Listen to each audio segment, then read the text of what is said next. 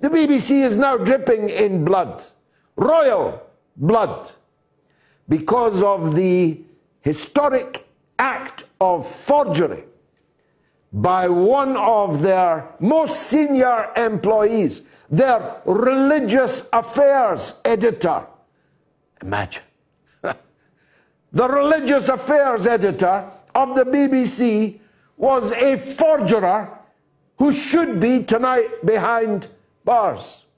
He forged documents and bank statements to trick Princess Diana into giving him an interview on Panorama. But they want it all to be on his head.